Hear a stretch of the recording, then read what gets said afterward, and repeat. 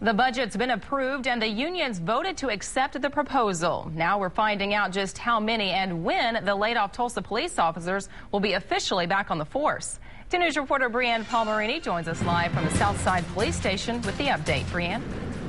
Well, a total of 88 police officers were laid off and then called back to the force. A total of 75 have said yes.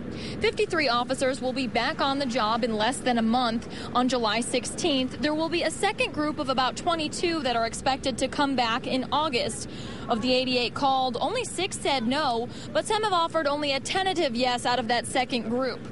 Officials on the department say even with these officers back on the force, they still won't be at full staff, so they are looking at having an academy next year.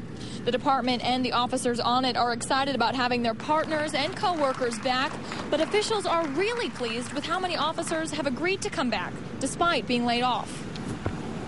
What this really shows is a testament to their dedication to Tulsa, because they've been laid off for a long time, and a lot of them have started working other jobs, but they're willing to come back.